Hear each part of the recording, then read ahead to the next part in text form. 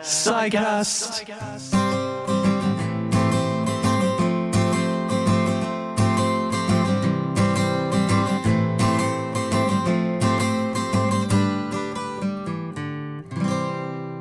Part 3, Mere Instruments. So in this installment, we're going to be looking at the use of non-human animals in the contemporary world.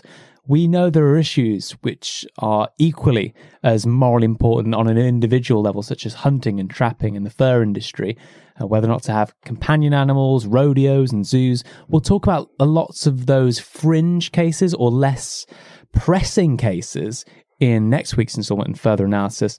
But in this week's, we're going to be looking at two key issues. They are animal experimentation and farming. Before we get into them, I think we should give perhaps a trigger warning for listeners. Yeah, so in case you are living under some kind of rock, you don't know what animal experimentation... Which is fine if you're an animal living under a rock. This show... Yeah, if you're like some kind of slug or something, then well done.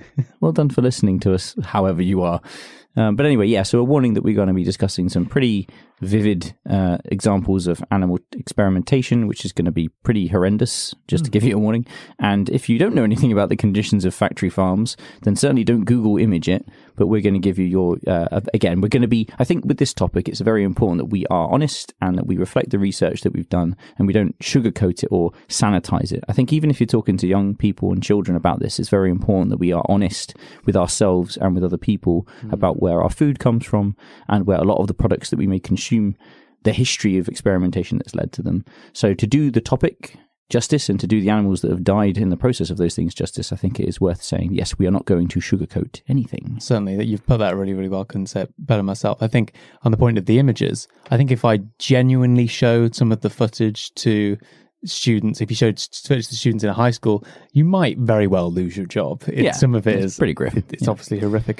But as Singer writes in his book, and a lot of the examples we're going to be using are from Peter Singer's Animal Liberation, highly recommended, links on the website as well. As Singer puts it, it's not possible for us to talk about things like Nazi concentration camp doctors and who they considered to be subhuman without stirring people's emotions. When we're talking about huge injustices, or what Singer and Korsgaard considered to be huge injustices, and what we think we'll give in further analysis, we have to give the actual examples. For me, this is something where before coming into this episode, I had largely been on this side of the fence of saying that I'm pro animal testing with certain things, and it's largely because when you look at the evidence of certain conditions that have been helped because of the process of animal testing that has taken part in medical science, is that you almost can't deny how many lives have improved because of that. So here are just some of the conditions in which there have been advances in the treatment towards because of animal testing. So things like brain injuries, breast cancer, leukemia, cystic fibrosis, tuberculosis, as well as things like diabetes. And not to mention, I don't know how much of it relied on animals, but things like penicillin as well. It is undoubtable that many human lives have benefited from animal testing. So I think that's why a lot of people have an instant reaction to when somebody says, well, animal testing is completely wrong, because they will say, well, without that, my son or my daughter or my loved one, whoever it might be, wouldn't be here if it wasn't for that. Yeah. And so I think that's probably worth prefacing this entire discussion on. Yeah, I think that's a good point to raise from the get-go. And I think as we explore this issue more, we're going to question whether or not animal testing is necessary to the discoveries that have been made. And as we mentioned in last week's installment, Peter Singer's main point is that suffering of each creature counts just as much. Doesn't matter what creature you are, pain is pain, pleasure is pleasure. So if you're happy to inflict pain on another creature for your scientific discoveries, then you should equally be prepared to inflict pain on human beings. And that's the charge of speciesism, if you think that what's morally valuable is pain or pleasure. Now, there are going to be fringe cases, and there's going to be some difficult cases for the utilitarian to deal with, and the Kantian as well, I imagine. But what we're going to pick out here for a start is we're going to make the general point, as Singer does, that a significant proportion of these don't seem to be fringe cases, or at least they seem obvious to Singer and to others that you wouldn't inflict that same suffering onto human beings in the cases of these experiments. So again, just a last trigger warning here. We're going to be looking at some quite emotionally charged experiments here. So take this one from 1987. It's Project X. Unfortunately, it's not the exciting party that goes wild. It's much more grim. It's the experiment that took place at the Brooks Air Force Base in Texas, in which lots of monkeys, I think 1,000 in total, are strapped into chairs. Mm-hmm. And they're taught how to fly like a plane simulation. And they're taught by having a lever in front of them, a little joystick. And what happens is, like, the screen goes upside down. And the chairs move at the same time. And they get electrocuted until they move the joystick to, like, stabilize the flight again. And they get electrocuted like 100 times a day. And it keeps going on. And then once they've learned to fly, quote unquote fly, they then start exposing them to radiation and chemical warfare agents to see at what point the monkey is unable to fly. And the idea being that when we go into battle, at what point is the pilot going to not be able to control it? Skimming over the details and the obsessing points there, but hopefully when you look at Singer's book and you see the pictures and he explains that in detail, you really get a sense of how horrible this must have been for these creatures. Now, an interesting part from it is Dr. Donald Barnes, who did several years as the principal investigator at the US Air Force School of Aerospace Medicine. He estimates that he irradiated around 1,000 monkeys, and he wrote, after several years of conducting the studies, quote, "One day the blinkers slipped off. I tried to point out that, given nuclear confrontation, it is highly unlikely that operational commanders will go to charts and figures from rhesus monkeys." His colleague replied to him that they don't know the data will be based on animal studies. And then, after several years of doing it, he resigns, and he's a big proponent of animal rights. Take another one, in 1973, 200 beagles were going to be used by the US Air Force. Their vocal cords were tied so you wouldn't be able to hear them barking, just to test the poisonous gas, just to test which one's the most effective, how much of a dose can kill large groups. The complaints to the Department of Defense said it was the greatest for any single event they've ever had, surpassing the mail from the bombings of North Vietnam and Cambodia. The public outrage was absolutely huge. Yeah, I think, just anecdotally though, I swear I read an article that was saying that there was more outrage on that experiment than there was when the US Army detonated a nuclear bomb next to their own soldiers, which is shows you kind of the different public perception, I guess, of those different experiments, if you want to call them that. But that's quite fascinating, isn't it? How the beagles get people's hearts pulsing a bit, but actually the actual American soldiers that were irradiated, less so. He's skeptical as the principal investigator that people will actually use this data. He's been doing it for several years. So the idea that one would inflict all of this suffering without thinking beforehand very, very carefully, if we're going to kill 1,000 monkeys, we better be pretty sure this is going to be used and be useful. But as we'll see with loads of these studies, they just don't do that. Probably the most famous one we'll look at is Professor Harry Harlow's monkey experiments in 1965. Now, this experiment begins by raising monkeys from birth onwards in bare wire cages. And these monkeys suffer maternal deprivation. They raise the monkeys from a few hours after birth until they're 3, 6, or 12 months of age in a stainless steel chamber.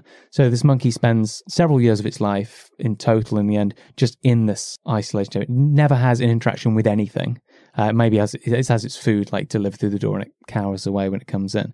And when you read that account, like, was it just me when you read that? It was so harrowing to think of this poor innocent creature just completely isolated from absolutely anything. How horrible that must have been for it. So these studies, quote, found sufficiently severe and enduring early isolation reduces these animals to a social emotional level in which the primary social responsiveness is fear. I mean, I didn't do the study, but I think we all knew that before, right? It was gonna happen. And John Bowlby, who visits Harlow's laboratory, he conducted a similar study in 1951, but with humans. He just asked Harlow, like, why are you doing this to monkeys? His report, I'll quote from his report, he found with humans, it leaves no room for doubt regarding the general proposition that the prolonged deprivation of the young child of maternal care may have grave and far-reaching consequences on the whole of his future life. Harlow continues even after this by trying to make like monster mothers to see to what extent will child monkeys still seek maternal care even if the quote-unquote caregiver is unresponsive. So they have like a fake doll which blows it off with like air and the monkey keeps going. back up. The mother's then rocking back and forward violently, so the baby rattles off. Some injected with a spring. Some have hard spikes that pop out, and they're still not happy because the baby's still going up to the mother. So eventually they raise monster mothers in these isolation chambers, then give them to the child monkeys. And what they found, sure enough, is that the mothers crush the baby skulls with their teeth. They slam the baby skulls against the ground until they die. And it's like, what were they expecting, right? And over 250 experiments of this kind were conducted between then when those started and when Singer writes his book in the 80s. And about 7,000 animals in these studies were induced despair, anxiety, psychological devastation, and death. Yeah, and we started off this episode by saying that, that science has made real progress with certain types of disease, and that there is some really brilliant science out there that is really trying to make the world a better place, especially for human beings. The examples that Jack has just given is of where people are just doing experiments, what looks like literally just to see what's going to happen. You don't need to perform sense deprivation experiments on primates to know what's going to happen. It's going to be pretty horrible. And even if, on the biggest if with a capital I and a capital F you wouldn't need to do it on the numbers that Jack's mentioned there. And even if, even on a pure emotional level, even if those experiments don't disturb you in some way, in which case I'd say, I find them personally quite disturbing. Even just the financial cost, sensory deprivation cost from the US taxpayer $58 million. So when you're paying your tax money in the US, you're paying for the government to do this. And for the results of what? To know that, did you know that if you don't have any sensory experience, you kind of go a bit crazy and kill yourself or your children? I'm pretty sure most scientists could have figured that out without having to have these thousands of monkeys go through this horrible ordeal. And this is an example, I think, of where I would even say there'd be some very angry scientists about this, because this is not science. This is not doing it for the right reasons. This is a couple of, they would say some bad actors. And so many of them in the actual research articles, as you would imagine from a research article, cite loads of examples of similar studies happening in the past. And they all conclude with more research is needed within this area. Mm-hmm. So they look at the old literature and think they'll do it with a minor difference. Oh, it hasn't been done on this animal yet. As reviewers and trustees who award grants well know, you can make a very good case for getting a grant in a certain area, making it sound convincing, making it sound urgent. And I mean, the research has been done before, but it needs to be done on this specific animal, and the cycle continues. And I think Singer as well in the book really well explains that these are not just a couple of odd experiments. There's an entire industry behind animal experimentation. It's not like, there was one really bad guy and he harmed thousands of monkeys and then, he's gone now and it's all fine. That there is almost a self-perpetuating profit that can be made from, he talks about these catalogs, doesn't he, where you can have a certain type of mouse or a certain type of monkey or a certain type of thing. It's almost like this kind of idea of like a systemic problem where it perpetuates its own issue, that maybe not every single animal, big quotation marks here, is being used for the correct purposes of true scientific knowledge, but it's just for money and profit. They're listed and charged for under the subheading of equipment, right? And that's the point Singer makes throughout. And all these sources are quote from the articles they publish themselves or from the catalogs themselves. So it's not using the opposing view to make sure that he's giving an honest account. And just to take one from the whole rat catalogue, 140 pages of it, it describes the transparent plastic rabbit restrainers, for instance. It tells us that, quote, the only thing that wiggles is the nose. It's in this cheerful marketing language. It fails to reflect what that actual rabbit's going to be going through during those eye tests, for example. I don't want to give too many numbers, but I just wanted to reiterate what Ollie said there about the scale of it. We've got some data here from 2020. It says about 100 million animals plus are used in experiments across the globe every year. In the European Union, we have 9.4 million animals being used. In America, we have 20 million. China, 16 million. So we can see the scope of what's happening here. And while we've also used examples there of monkeys, and you mentioned rabbits there, but mice and rats are overwhelmingly the biggest numbers being used there for experiments. Yeah, I think a good way in often, and we haven't done this a lot so far, is we see commonly in discourse around animal rights, is to simply make the comparison between one's domesticated dog or cat and the animals used in the experiments. Because a pig is going to be roughly as intelligent as your domestic dog. So one that might hit home a little bit for people is the experiment in the 1950s at Harvard, in which they placed 40 dogs into a device called the shuttle box. And this is a big system in which there's one box little pen for each dog, and there's a little fence splitting the box in half around the dog's side so it can jump into the other half. So they electrocute the floor and the dog jumps over the fence to safety on the other side. And once they've done this, they then electrocute the other side of the box and the dog jumps back and forth around 100 times being electrocuted. Afterwards, they put a piece of glass in front of the dog, so the dog tries to escape the electric shock and then tries to escape at the front as well and keeps banging its head. They do about 12 weeks of trials doing this, hugging dogs up to these electric shocks, and the goal of which is to see at what point the dogs are going to break. Can they learn helplessness? 10 years later, Martin Seligman does the same experiment again. But instead, he doesn't bother with this complicated system. He just straps the dogs down to the electric shock and just shocks them until they give up. Like, will dogs give up if you shock them enough? Look at the study 10 years ago. I think when it comes to particularly the examining behaviors, they seem so much harder to justify, if you could even justify them at all. I have this curiosity and I just want to see if my intuition is in fact paid off by doing some sort of scientific experiment.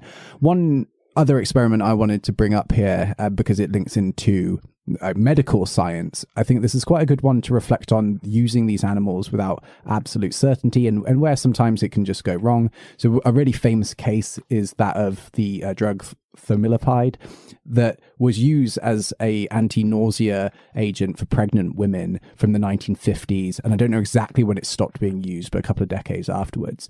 And it had been tested on dogs and cats and rats and monkeys and hamsters and chickens, and it produced no undesirable effects. Once it's then being used for pregnant women, they begin to notice that actually there's lots of deformities with the babies that are born from these women who had been taking this drug. And so the statistics have it about 10,000 newborn babies were born with deformities, which resulted in thousands of them dying as well. So that's an example there where you do all of the process right, looks like you're on to a winner, and yet it can still not work. And on the flip side of that, you can also look at things like with testing of what we now take for granted, things like aspirin, which are perfectly okay for us to use, but if they're tested on animals, have very adverse effects there. So, and it's just that kind of, and I guess the argument there is you could have tested aspirin on human beings without the need for animals, but everybody wants to have those special checks before you do it on a human being, even if we don't have any reason to believe that would actually be useful. When we apply some of the moral philosophy again, the point of this for Singer in the context of his book is, if you aren't prepared to inflict the suffering on one creature, why does it make it morally permissible to inflict the suffering on another creature? Yeah, and I think a very mainstream view amongst certainly a lot of the students I teach about animal ethics is they're like, oh, no, I'm not for animal testing for torturing dogs and electrocuting them or irradiating monkeys. No way. Like, just surely an understanding of what's going on, you'll be like, no. But they will say, for certain medical things, that's where I'm pro-animal testing, because I can feel like that has a direct result that it's working towards. And this, I think, is when the conversation gets a bit more nuanced and a bit more interesting, because when you start researching this stuff, you do come across a bit of a barrier here, which is that actually a lot of the animal testing, like Andy's just said with the example of the formaldehyde, is that when it goes to the transition from animals to humans, there's a very high failure rate and actually very unforeseen circumstances. Again, like the mutating fetuses there. And that this is a very difficult thing to get your head around. You know, some people say, there's a quote here from the PETA website, which I found, which is that such animal experiments belittle the complexity of the human condition. There are so many things that make a human what it is, whether it's genetics, socioeconomic factors, you know, it's deeply rooted psychology of a human being compared to an animal, that if you are performing certain experiments on an animal, when you transfer it onto a human, it could, and it does in most cases, not work. And there's so many other things you have to take into consideration that it does get much more complex. I'd quite like to bring in some of the theory here that we've been looking at and apply to not necessarily specific cases, but just to the principles at hand. And so one of the things that Christine Korsgaard mentions with this makes the distinction between prolonging life and saving a life. So if somebody says, well, it's all worth it because it saves lives. Actually, it might sound like semantics, but somebody might want to say, well, actually, what's happening here is you're not technically saving a life. You're prolonging a life for maybe 10 extra years, which of course, like I really don't want to belittle that. I know that means everything to some people, but it does raise the question of how long can a life be prolonged for, and how many animals can we sacrifice for, say, 3 years of human life, for instance? It's a very difficult question to answer, and it becomes a lot more blurry than just simply saying I saved a human life, because that feels like indefinite. But of course, that's just not how a lot of these things happen. So let's say, for instance, with diabetes, is that you could get so the insulin treats the diabetes, but it doesn't necessarily cure it, depending on the type of diabetes that you have. And so you might be having to have this treatment forever, and it might prolong your life for a very long period of time. But of course, that's the point, is how much time is enough time to say that okay, we've crossed the threshold, and now we definitely know that that's okay. So what I really like about Singer's book is he doesn't mess around with the fringe cases. He simply says, look, an overwhelming majority of these just aren't needed. We've done the research before. It's gratuitous suffering. And he cites lots of great examples of people within the industry thinking the same thing themselves. And one example comes from Harry Harlow from isolating monkeys and torturing them fame. And he was a reviewer for Journal of Comparative and Physiological Research for 12 years and reviewed 2,500 manuscripts on animal testing. And, quote, he said, most experiments are not worth doing and not worth publishing. So straight from the monkey torturer's mouth there. Now, no value judgments here, guys. Purely objective. Well, I think it's an objective. He did torture monkeys for psychological research. I just want to give the mad scientist thing, one which I thought was horrific. The last example I'm going to give on animal testing. Robert White's experiments in Cleveland. Did you come across this one? In which he transplants the heads of monkeys and keeps their heads alive in fluid after they've been detached from their bodies for as long as he can. Like, that's something from a science fiction novel, like a dystopian sci-fi novel, right? We don't want to say, as we keep saying throughout the series, all scientists keep monkeys' heads in vats, because that's what scientists do. But there is it seems from the texts that we've read that the justification from these scientists who do the experiments we've spoken about during this installment so far is a type of absolutist attitude that we described at the start of part 1 of this series. An interesting anecdote I came across was Robert Nozick, the famous political philosopher on a television show. He asked if there was a limit, as Andrew just said, to the scientists of how many animals one could kill in the name of science. And one of the scientists answered, not that I know of. And Nozick said, don't they matter at all? And they said, why should they? Well, I think this is really interesting as well, because it highlights what Singer mentioned earlier in Animal Liberation, which is this consistency. So it may be that when Robert Nozick talks to a scientist with a microphone and goes, how many animals are you willing to sacrifice for science? And the scientist goes, as many as possible for the true meaning of science. But that scientist may have a dog. Like, that person may have other interactions with other animals which aren't in line with that I'd sacrifice everything for science opinion. That it's the speciesism, right? It's this idea that we show priority to human experience, and like Andy mentioned earlier with the diabetes example, to extend life at any point. Like, some science isn't just about quote unquote saving, it's about extending. And I think that some people who would say, I'd sacrifice as many animals as possible for quote unquote science, I think there's a bit of a misunderstanding of what that actually means. But I think a lot of people upon reflection would say, okay, to a point, but then there might be a certain point where it's too much. You raise a really good point, which we've been kind of alluding to in terms of like what's tethered to the creatures, what matters to the creatures, what's meaningful. You raise the point that, science is a human-based like desire, like an interest that humans have, not shared by the animals. It's very much in our interests. So the pursuits of science and scientific discoveries shouldn't be free of moral considerations, is the point being made. But even then, even if you thought that it wasn't just for the pursuit of knowledge, if you thought there were practical benefits to a lot of the experiments, and even how small or big, we typically think there are moral limits to what we can do to other creatures in pursuit of like profit. For example, when we get into farming, like forced prostitution or pornography or slavery, where there are clear limits to what suffering we can inflict on creatures for some other quote-unquote greater benefit. We've just had quite an extensive look at some of the mistreatment of animals, and I think because of the lack of time that we have, we've perhaps you might get the impression that like, all of these scientists who work with animals are somehow like intent on causing them suffering, which I think is a bit of an unfair overgeneralization. I know that there has been a quite a big push within the scientific community, at least in areas of it, to try to reduce the amount of animals that are being used. There are cost-benefit analyses that are done where they look to see where they can minimize the suffering. Of course, somebody, let's say with the deontological position, there would be no justification at all for using the animals. And this is data from the RSPCA on the use of animal testing in 2020, and they're saying that 52% of the animals experience mild suffering, 52% mild, 28% moderate, and only 4% severe.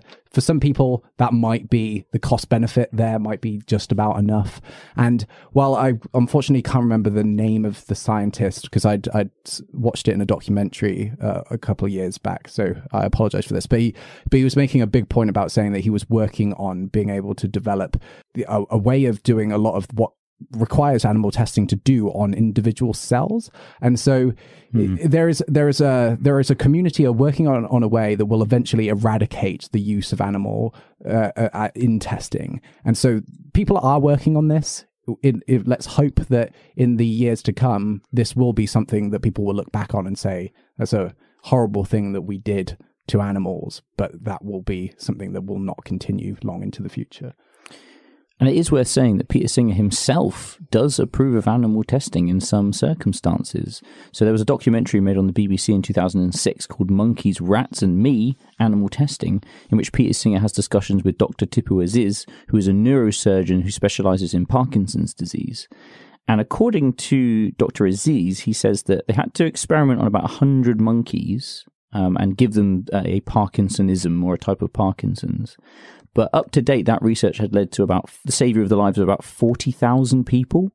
And then when he presents that information to Singer, Singer responds with the following: I do not think you should reproach yourself for doing it, provided that there was no other way of discovering this knowledge. I could see this as a justifiable research. So if we're talking numbers, 100 monkeys, 40,000 people, Singer thinks that's justified. And I think that's actually good in terms of what Andy's talking about. Like, we're not talking about here like all scientists are going around crazy torturing monkeys. Not at all, actually. Singer's saying in the right conditions, in the right circumstance, if there's no other way you can do it and it's justifiable, then absolutely you can. And great things can happen from it. I worry that pointing to the benefits in some cases, it's a distraction from the real issue. The things that consumers, people listening to this show, will be buying are cosmetics, shampoos, food colouring, inessential items. And Singer asks us, should thousands of animals suffer so you can have a new lipstick or floor wax? Do you not have enough lipsticks and floor waxes? Everyone, we're done with getting lipsticks and floor waxes. We've got plenty of them. He says, that's not benefiting you. It's just benefiting the business that keeps making them. The question you should ask is it necessary? No? Well, it's unnecessary. I agree, and I think most people would agree too. I think, it depends on the angle you come at this from. If you're coming from it from the angle of, I want to buy whatever makeup I want and have whatever shampoo and inject as many vaccines into my veins that have been tested on animals because I'm just a human being. Yes, sure, I appreciate your point. But I would say, I think in 2021, there's quite a strong sense that most people, quote unquote, that's such a rubbish term, but I'm going to use it anyway, would say that animal testing for cosmetic purposes is wrong only in the case of something that's going to help preserve life or make a medical difference. I think that's quite a mainstream view. That's not a fringe view. Most people who are concerned and like animals and concerned about ethically the produce they buy will hold that stance. And I think that's fair. The final point on this then is the question of, don't want to go into this in too much depth, but responses. Because a lot of the experiments that take place aren't just in some weird industrial estate, but something which a lot of people listening to the show will be familiar with, the university. Where does research take place?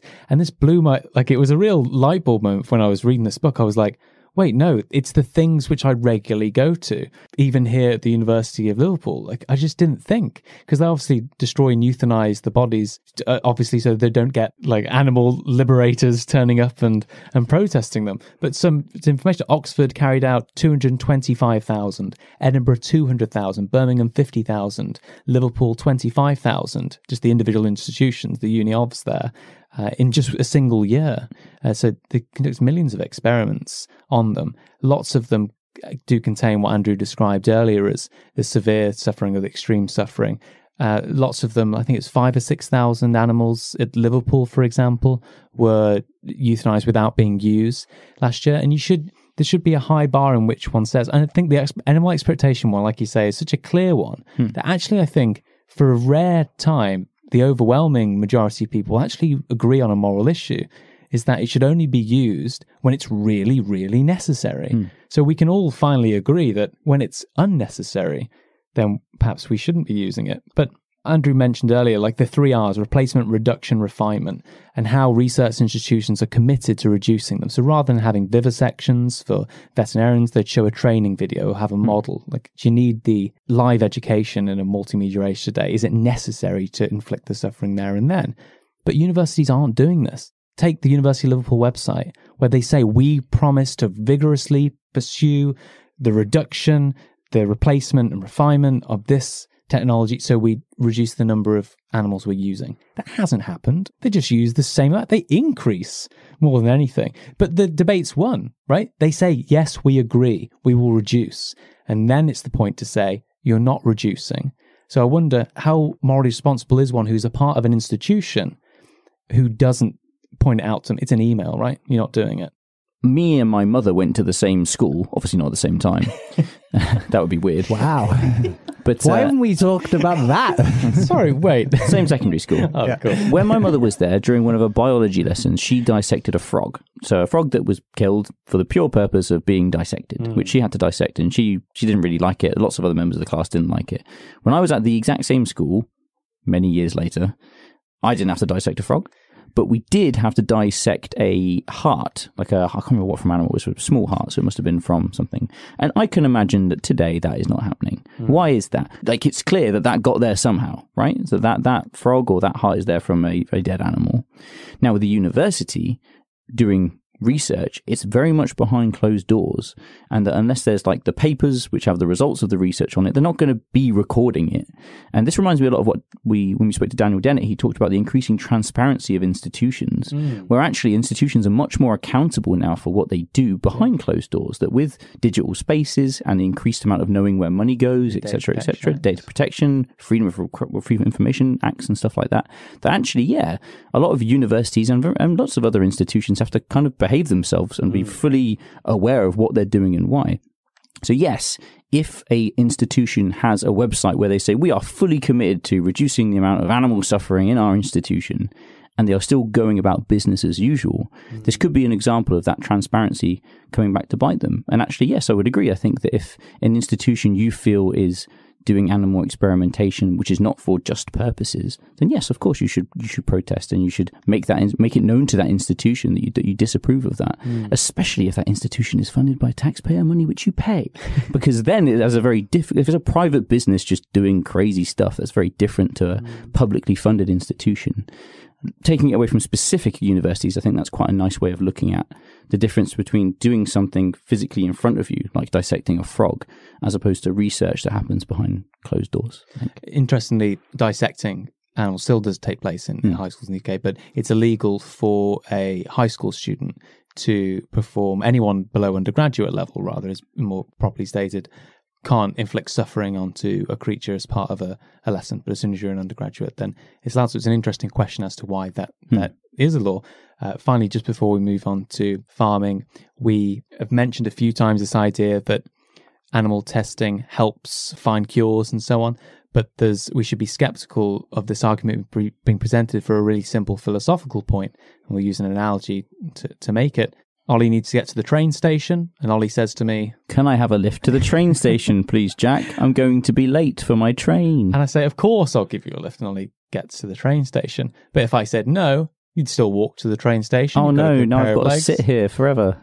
He might have got there faster. We might have hit traffic. The fact is, it's unknown as to what would have happened without the animal testing.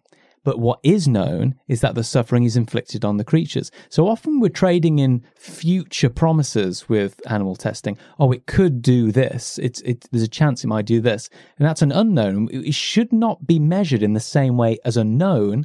animal suffering is measured. So we should be careful about these types of arguments being put forward. We can get to the train station perhaps in a different way. Yeah, interesting idea. Although I guess with urgency, that could be something that could counteract it. So with the COVID vaccine, I'm pretty sure that was tested on animals. I would be very surprised if all the different ones were. So if there is literally a virus like ravaging the world, surely alarm, ding, ding, ding. But surely there would be an incentive then to go, okay, maybe some animals are needed here to get to the train faster, because otherwise it's going to go and then no more trains coming. Like otherwise we're going to be stuck at that station for a long time. Yeah, trains are often delayed in England, so maybe it's a bad example. It doesn't matter when you get there, it's not going to be there when you're there. The next big discussion is on factory farming, as we said at the start of the episode. Factory farming, we just define terms quickly here. You might come across the term intensive farming, which is the same thing, and you might hear of mega farms. It's all the same kind of thing with these big open factory blocks, and animals are intensively reared within these for food or for the products in which they produce, so dairy. So factory farming usually has a couple of major factors that come up no matter where they are in the world, because it's the way that they really must function in order for them to operate the way that they do. So we're talking, as I already said, very intense farming, maximizing the costs here by saving on costs, presumably by having everything crammed into very tight spaces and using less land, but also by producing them so quickly, they'll be able to maximize profit on that way. What else does that involve then? Well, as for the animals' sake, because they're so tightly crammed in, there's going to be lots of poor conditions for them. One of the things that's very often brought up is the fact that chickens will only have about an A4 space of paper for them to maneuver within the particular hangar that they find themselves in. Antibiotics must be used for these animals to be able to survive the conditions in which they're in. This has huge impacts on the spread of other viruses and stuff, and things that superbugs that are able to develop beyond the capabilities of these antibiotics. The fact that these animals are almost exclusively genetically modified to be able to grow within the time space that they want to do. So, for instance, chickens I assume worldwide, but I'm speaking primarily in the UK because it's the thing that I know the best here, is that the average life of a broiler chicken is 35 days before they are then slaughtered. For them to be able to grow big enough within the 35 days, they of course have to have been selectively bred so that they continue to grow at a much unnatural rate than they would otherwise do. In 2016, you've got about 6 billion chickens being killed worldwide in factory farms, and about 8 billion being used for eggs, which is an insane amount of number. It's the second largest quantity of farmed animals in the world. We can talk about kind of battery cages and broiler sheds. So you got chicks hatch out of the eggs, right? And they're sexed. So within a day, you can tell whether it's going to be a male chick or it's going to be a lady chick. The male chick has no use, pretty much. So what happens in the EU regulation law is they're thrown on a conveyor belt, which takes them along to a grinder, and they're ground up into little bits. If it's a female chick, then obviously it's all about the egg laying and egg hatching as well. So like Andy mentioned, you've got these idea of battery cages. So many chickens have their beaks cut off completely, which we can imagine would be quite painful for the chicken. Not used any antibiotics or anything like that at all, not any pain medication really. And then forced to stay in these cages, either laying eggs for their whole life and pretty much being force fed. It's kind of looked at from the literature too. So it looks like these chickens, Andy said the average life of a chicken is 35 days. That can, and if we're looking at like meat, or the meat on a chicken, that can only happen through just insane amount of overfeeding and force feeding. So these chickens balloon in just over a month, and then they're taken to slaughter and their lives are over. And just a few things on things you and Andrew have been saying. The normal lifespan is supposed to be about 7 years, and with the male chicks that are discarded because they've got no use for them, like you say, some of them are gassed, some of them are crushed, but sometimes it's just cheaper for them to suffocate them in a bag. Actually, the second is more economical for them because they grind up the male chicks and they feed them to their sisters, the hens, for the egg production. They also have very dim lighting to reduce the pecking and so they don't hurt each other. So they spend those few weeks that they do have in close to near, if not total darkness, with 80,000 other birds typically in a single shed. And all the modern poultry farmer does is just get rid of the dead ones, debeak, as you say. The debeaking is really interesting because it's hard. Again, the mental states of other animals, it becomes hard to access them here. Is debeaking like clipping one's nails? Is it like having a toe removed? What's it like? So I've just dug out a quote from a zoologist, Rogers Bramwell here, and he says, between the horn and the bone is a thin layer of highly sensitive soft tissue. The hot knife used in debeaking cuts through this complex horn bone and sensitive tissue, causing severe pain. And he likens it to being amputated as a human being, having phantom pains and severe pains as you go on. So it's not like clipping your nails or something. It's actually a really sensitive and vital part of the chicken's physiology. So a note on the male chicks there. We talk about free-range eggs a lot, and we can talk about what that means later on, perhaps. But we should recognize that even if the chicken is free range, that the male chicks have almost certainly been destroyed in the first early days of their lives in order to have that hen. And the conditions which we're describing in these battery hens were laying an incredible amount of eggs, way more than they would be doing out in the wild. A former president of the National Poultry Organization writes, "We've discovered chickens literally grow faster in cages. It seems that the chicken's toes get caught in the wire mesh in some manner and sometimes won't loosen. So in time, the flesh of the toes goes completely around the wire." So it's very common for these birds literally to grow around the cages, and again, severe pain when they move away from it. We can talk about the actual killing process and all of those things, but one point I think was worth raising in terms of the things we've discussed earlier in the episode is that these hens and chickens, they can't walk around, they can't scratch the ground, they can't build nests, they can't stretch their wings or be part of a flock. So maybe we can say something on why that's important, because a lot of people say, well, if they wouldn't know otherwise, why would they want, or how is that suffering? Yeah, so a lot of scientists and a lot of philosophers talk about this idea of species-specific behavior. And I guess you could kind of connect this to the cause guard stuff we were talking about earlier with the idea of what does it mean to be a chicken? What does a chicken do? A chicken's not sitting around thinking about philosophy, smoking a pipe, right? So what is the goal of a chicken? And its goal, or its telos or whatever you could say, whatever word you want to use, is to do species-specific behavior. What does a chicken want to do? Well, a chicken wants to walk around. A chicken wants to be normally outside. A chicken wants to peck the ground and explore and interact with other chickens and birds freely to be able to move around. Now, if you take a chicken and put it in a cage, then obviously you are severely limiting its behavior to the point where what can it literally do? You've even taken its beak away. It can literally just sit there and go crazy and probably scream, and that's about it. As someone who's been to a free-range egg farm myself, there's one very close to where I grew up.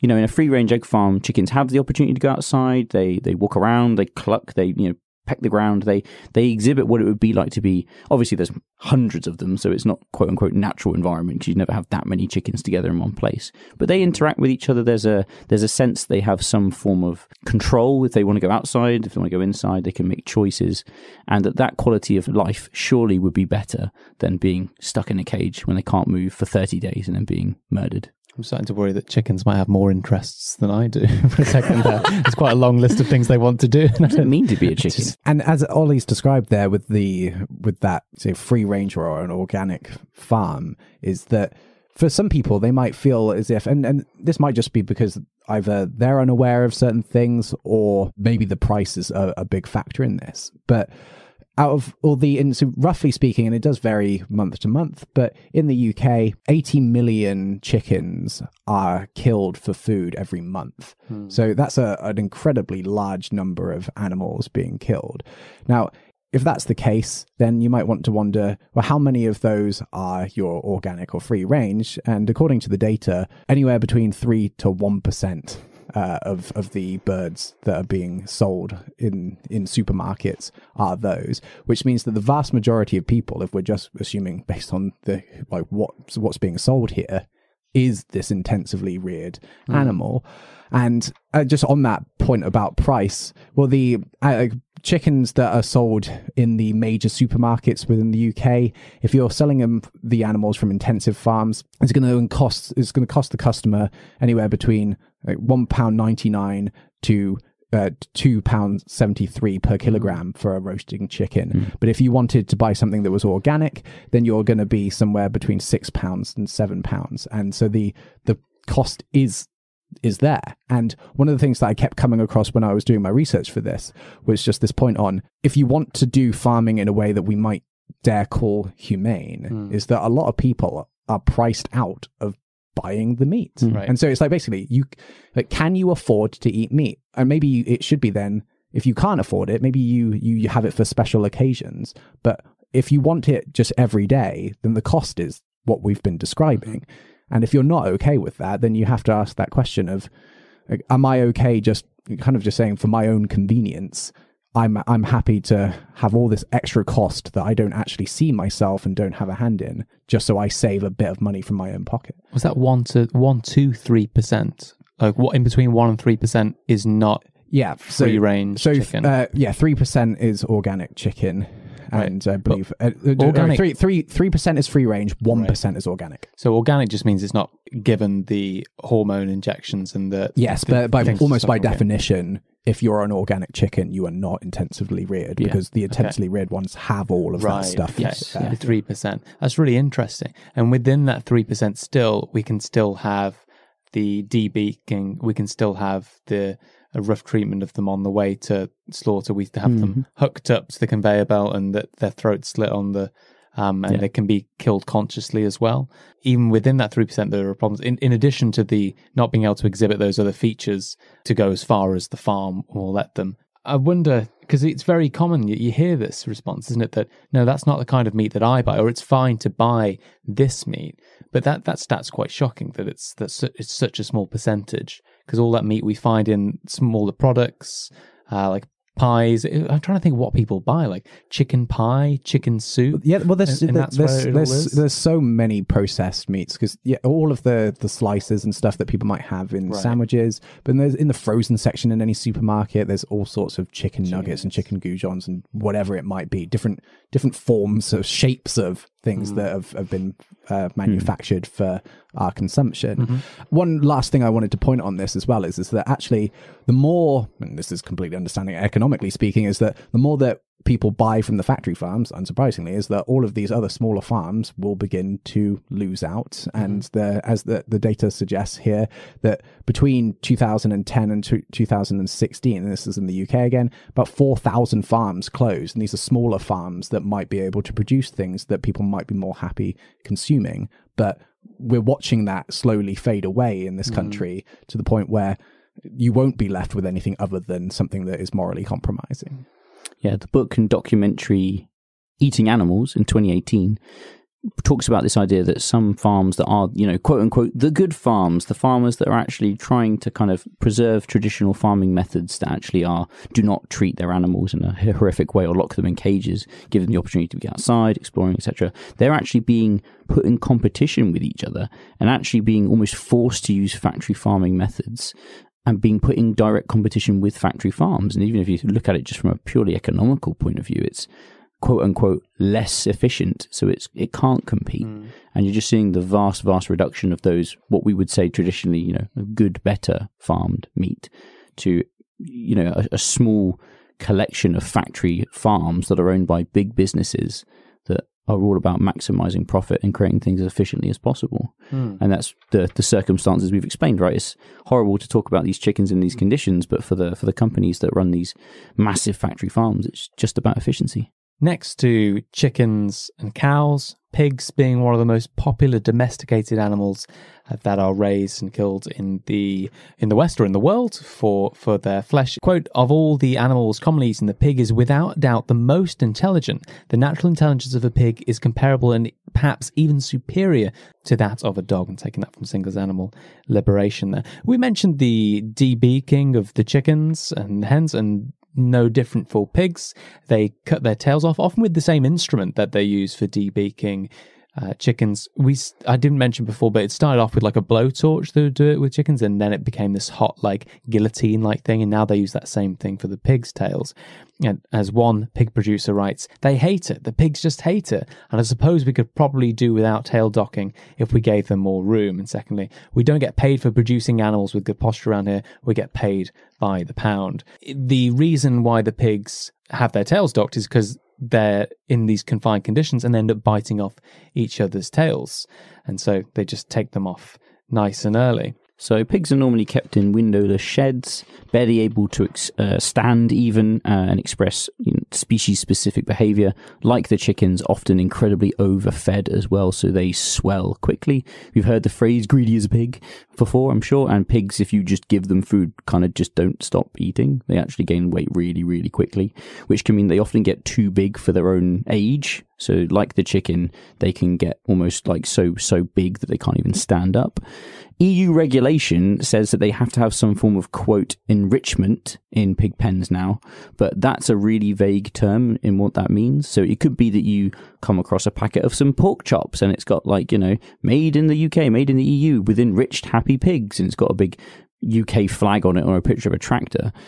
David Clough says that what he experienced was this was literally just a piece of wood on a chain put in the middle of the pen that the pigs would sometimes like poke and nibble instead of nibbling each other's tails. Hence why they cut them off, is so they don't bite each other's tails, because they go crazy in such small confined spaces. Pigs species specific behavior is to make nests, to wallow, to walk around, to interact with each other. They're social creatures. So forcing them in small environments causes them a great amount of distress. I think it's worth saying as well, from people that I know that have actually been to pig slaughterhouses, pigs scream. And pigs, like human beings, get quite stressed, and they can smell stress and sense it, kind of like human beings can.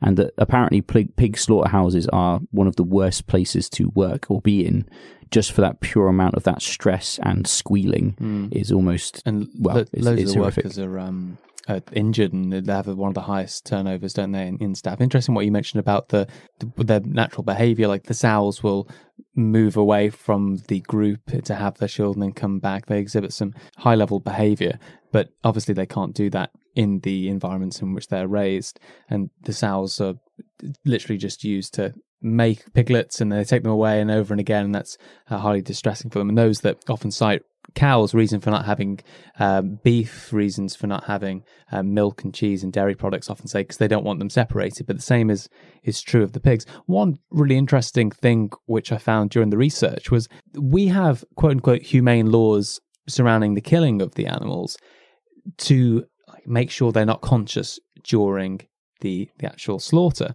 I found some work from Dr. Harold Hillman, and he says, it seems really obvious when you actually read it, right? He's like, why do we think electrocuting or stunning the pigs is making them unconscious? We know that in the electric chair, the person who's being electrocuted isn't unconscious. So when the animal is stunned, they most likely do experience the suffering. And there's lots of accounts from the managers of these slaughterhouses. You get like a blood splat or like blood flies when you electrocute them too harshly, and sometimes they can react to it really negatively and injure the staff. So they often turn them down so as to not have these unwanted consequences. So a lot of the time they do go in there conscious. But you were mentioning a moment ago species-specific needs, and that piece of wood is a luxury, right? If you're looking at the 5 basic freedoms of animals, they want them to be able to, quote, turn around, to groom, to get up, lie down, and stretch their limbs. That's what animal rights activists are fighting for. There's 5, like, they really are basic, aren't they? Sit down, stand up, turn around. But a piece of wood dangling from the top, I mean, that sounds like a high life. As opposed to going outside. Crikey, let's slow down. I think it's also worth saying as well, pigs especially, compared to lots of other cattle, create a lot of waste as well, because they're eating so much. That can lead to a very different type of problem, which is regarding the amount of manure that they produce. Yeah, in Philip Limebury's Farmageddon, The True Cost of Cheap Meat, he talks about, particularly he focuses on France and Brittany, where they produce 14 million pigs a year. It's a huge industry out there. But he opens that chapter talking about there's like this toxic algae that was in the water. I don't know exactly where it was placed, but somebody was on a horse and they fall into it, and they're trying to and instantly the horse is struggling, and then the horse suffocates and dies. And then but he's stuck in it too. So somebody else has to jump in, and they're stuck in it, and then somebody else jumps in. Like it's like this. I know it sounds absolutely mad, but like a number of people die by getting stuck in this toxic gas, and that's what they realize afterwards is that it'd become toxic because of all the waste that had contaminated the water, and that the horse had just suffocated within the the sulfur, the hydrogen sulfide, that was being released in there. So that drew a lot of attention to the problem that was happening. And as Ollie suggested there, is that the amount of waste that is being produced by the pigs is so bad that it cannot help but contaminate either the air that surrounds the areas. So and I know this is like the least of anyone's concern, is that the people like living in the surrounding area have to put up with the fact that their houses and their livelihoods are completely contaminated by this in the air, but also all of the water that then goes into the rest of the wildlife around the farms is affected, not to mention the fact that it has severe effects on human life as well. Yeah, David Clough mentions this idea of environmental racism, which I'd never really heard about before he talked to us about it, but he said in North Carolina in America, in that state, there are as many pigs as people. There are these huge, massive, intensive pig farms that create an obscene amount of waste, and they literally don't know what to do with it. So they buy the land around the factory farm and then spray the waste into the air as a way to get rid of it. But what that means is that the surrounding areas around those factory farms, it just means that they are toxicity, the land is contaminated and it stinks. And the people that live nearby these factory farms are normally the families that work there. And these are overwhelmingly they're either indigenous, Native American, or people of color. These people's children get bullied at school because they smell like pig feces. And you've got this whole structure of, exploitation, which goes far, far deeper than just the animal itself, which is horrific. The effect on the environment and the effect even on people, then, I think is something worth considering. Even being a slaughterhouse worker, we mentioned it briefly, I can only imagine the type of experience that must be, having to meet really harsh quotas, very poor working conditions, high case of injury, even just the idea that they're mainly done by minority groups, women and migrants. There's lots going on here. Like, this system of exploitation goes very, very deep. We're nearly done with all the horrific stuff, and thank you for listening into this point of the episode. We really didn't want to skip over, and we're having to skip over so much of it, obviously. With that said, we can't finish talking about farming without talking about cows as one of the most popular domestic animals as well. I'll be very brief here, because a lot of the experience of a cow is quite different to the pig or the chicken in the factory farm. The producers ensure that the cows become pregnant every year in order to keep them in milk, and their offsprings are then taken off them straight afterwards, and that's obviously very painful for the mothers who go through that experience, and the calves as well, of course. The veal often made is killed within a couple of days, and we could do a whole episode on the veal industry and how that developed, but needless to say, the veal industry is Google it. No, don't. I suppose don't. Okay, I'm not going to tell you how to live your life all the time, but just don't eat the veal. And we're not going to talk about that one. I felt there's very few veal enthusiasts to the show.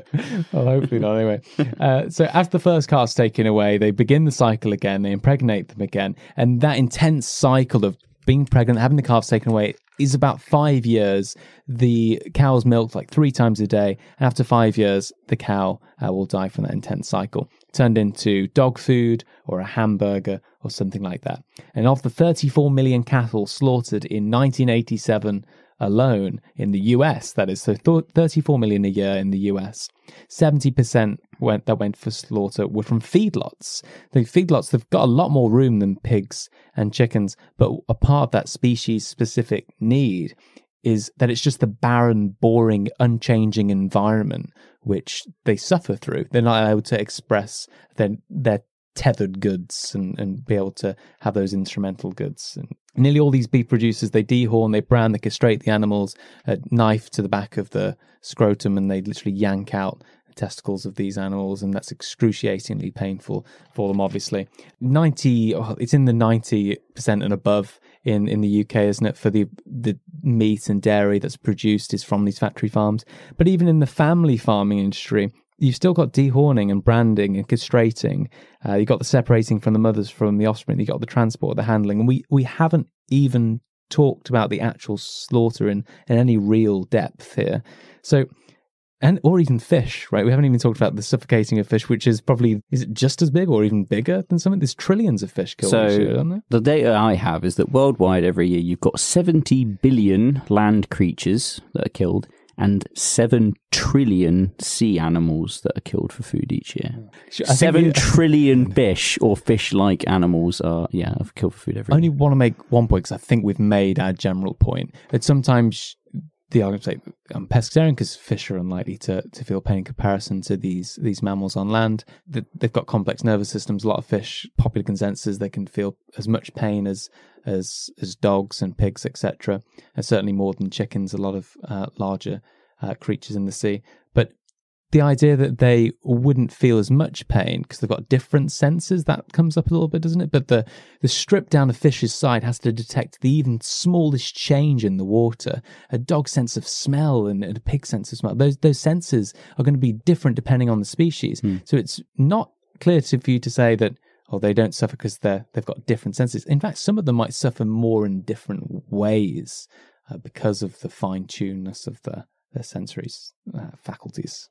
I just wanted to finish off on this particular point of saying that, well, I know it seems silly. What I'm about to say is that I don't think we've actually done this enough, like justice, as in the scale of what's happening here is so penetrating into all sorts of areas of life that you may just not know about. And we haven't really talked about the economic stuff here.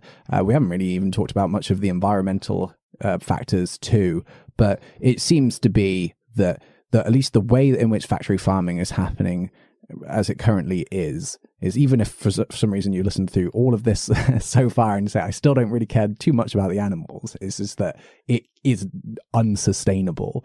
We cannot continue this if we want to live on a planet for much more time than we already know we have. I'm going to take what Andy's taken and give it some data. So there's a really good book called Harvesting the Biosphere, which was published in 2015 by Vaclav Smil. So I'm sorry if I pronounced that wrong. And there's if you just Google his name, there's some nice free to access information that you can see about his research into factory farming.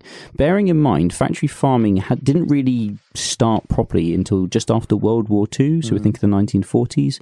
So we've only really had about 60, 80 years of factory farming maximum on a big scale. So just a couple of pieces of information coming your way. This is more about the environmental impact of factory farming. So by 1900, we had so far expanded domestic animals that their combined mass outweighed the combined land mass of all wild animals on the planet by 3.5 times. So that's before factory farming. So there's 3.5 times more farmed animals than wild animals. By the year 2000, we'd quadrupled the biomass of domesticated animals. And that was one of the main factors in the amount of wild animals being halved. By 2000, the combined biomass of all domestic animals was 24 times more than all wild land mammals. Domesticated chickens alone make up 3 times more than all of the wild birds on the planet at all today. And in that 100 years between 1900 and the year 2000, we reduced the amount of wild fish in the ocean by 90%. And he, in his book, argues that factory farming is a form of mass extinction that is in line with historic events like asteroids and famines. That if we continue to factory farm at the level and rate which we are, and if you look at especially the rise of places like China and India, it only looks like factory farming is going to increase instead of decrease into the future, that we are going to get to a point within the next century or two where wild animals are going to be things you learn about in textbooks, and they are not things you are going to see.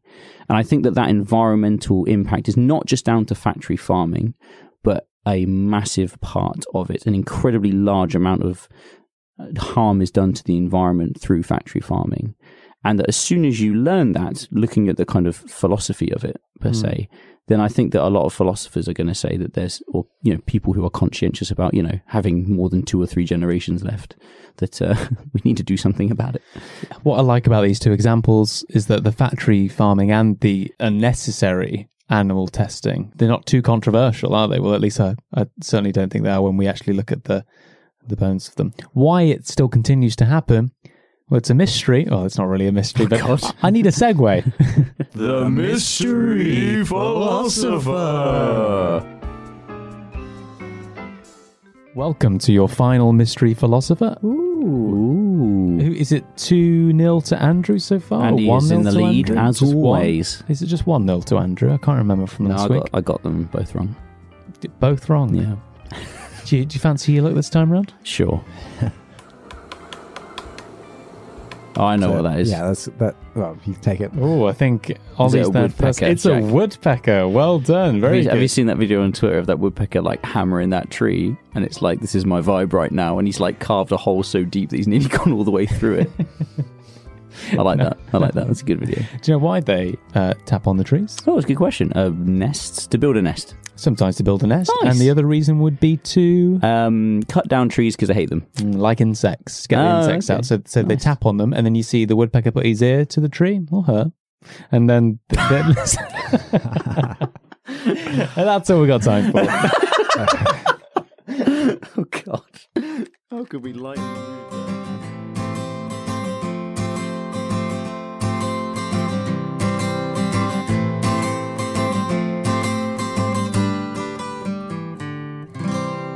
Thank you for joining us for another episode of the Pan-Sci Cast. The next instalment of this episode will be available on the following Monday. Patreon subscribers already have access to the latest episode of the Pan-Sci Cast. To support the show and get early access to all of the episodes, you can visit us on Patreon. That's www.patreon.com/PanSciCast. The link is also in the iTunes description. For all the reading and to find out more about the show and get all of the old episodes completely free, you can visit www.thepanscicast.com. From all of us here at the Pan-Sci Cast, thank you for your support and thank you for listening. Thank you for listening. Thank you for listening. Thank you very much. It's been lots of fun. Thank you for listening. Thank you for listening. Thank you very much for having me. Thank you for listening. Thank you for listening. It's been a pleasure. Thank you for listening. Thank you all. I've enjoyed it a lot. Thanks a lot. You're very welcome. Thank you. Thank you. Goodbye. Goodbye. I really appreciate what you folks are trying to do. That was great. That was really good. Great. You guys really read up on this. Yeah, it was good. Wow. That was a lot of fun. You guys managed to combine the banter and the philosophy perfectly, I think. Beautiful. Fantastic. Oh, well done, you guys. Gosh, you're doing a wonderful thing with this.